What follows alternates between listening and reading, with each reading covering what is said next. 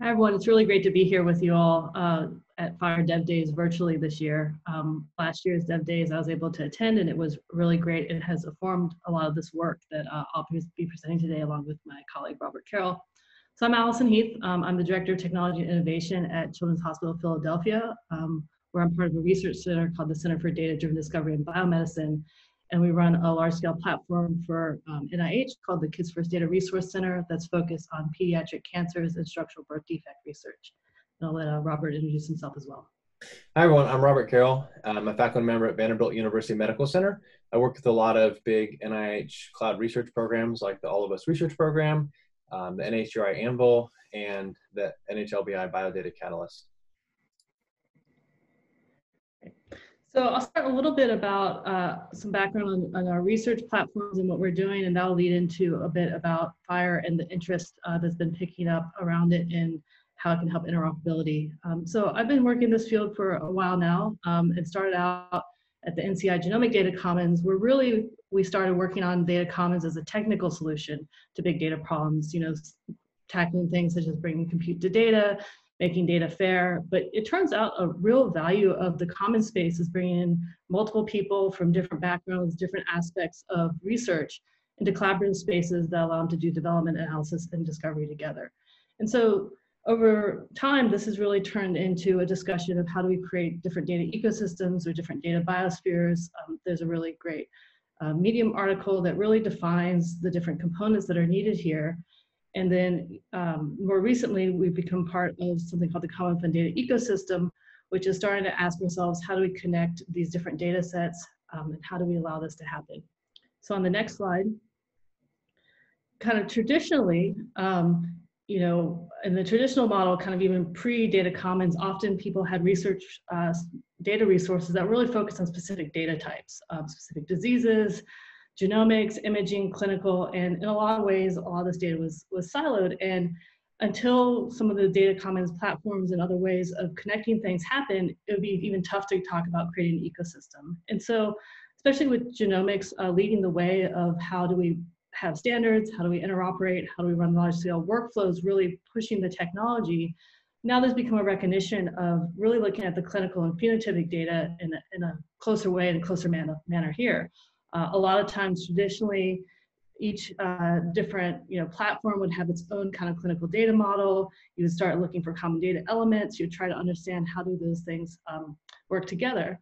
And over the last year, I think it's really become clear that FHIR in the clinical space has really started to influence the research space. It can enable the interoperability in different data flows into these platforms alongside of other data modalities as well. And so here's just a depiction of where we might go with this future. This is not what exists now, but I think what's exciting about DevDays is the folks here, it's really how do we build this? How do we build these tools? How do we build these connections and get to a world where we could do things like I've highlighted on the next slide around different research use cases. And especially coming from pediatrics and other kind of rare diseases that are syndromic in nature, that touch on many different aspects, such as Down syndrome. As a researcher, I might want to understand, why are congenital heart defects more prevalent or less prevalent in certain Down syndrome populations? I can't just go to one place and do that anymore. I really need to be able to go across different resources, be able to query them, find different patient cohorts,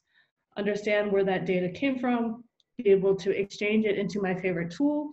Maybe I'm a genomic researcher and I really want to look at it from a genomic aspect. Maybe I'm an imaging researcher. I really want to look at it from an imaging aspect. What's the right platform for me? And how do I have that data flow into that platform that allows me to do the different kind of data that I want to look at? And how do I explore and understand that? And I think FHIR really provides an interesting layer of how do we do this. And we're starting to see early ways of doing these different data flows. And I'll turn it over to Robert, who will talk a little bit more about that in detail.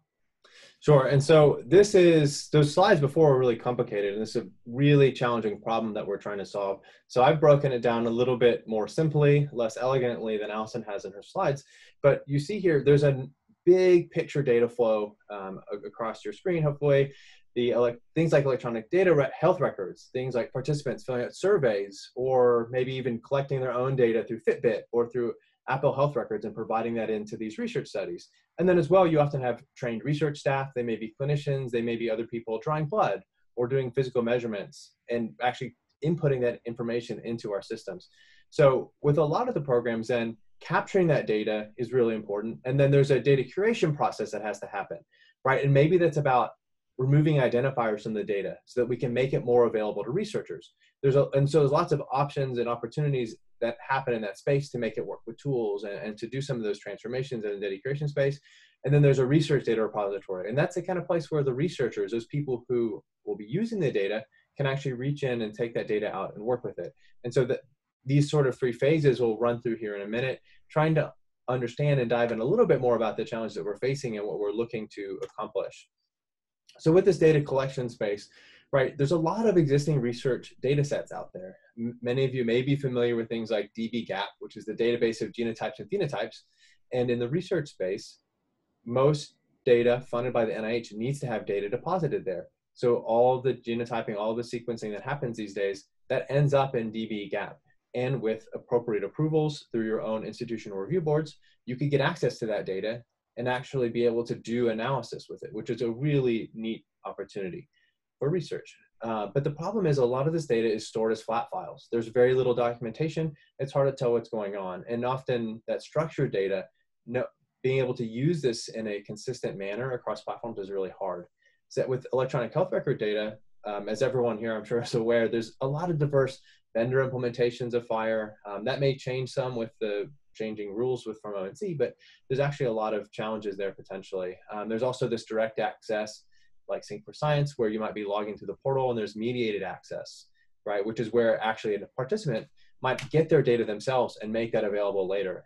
So there's some different barriers and challenges with that as well that just create diversity in the source data. Additionally, the survey and electronic data capture sources, as mentioned, things like REDCap and other survey tools allow for data to be put in. And so that makes it a little bit challenging to integrate the many different data types. And so that's one area in which data curation comes into play.